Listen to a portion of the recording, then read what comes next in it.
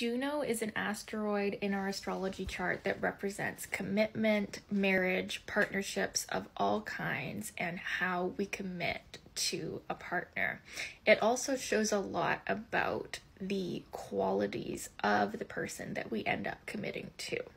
People with Juno and Pisces have the biggest hearts of all. They have really high ideals in love and tend to be disappointed by the reality. They can also end up looking so highly at the partner that ultimately leads to disappointment.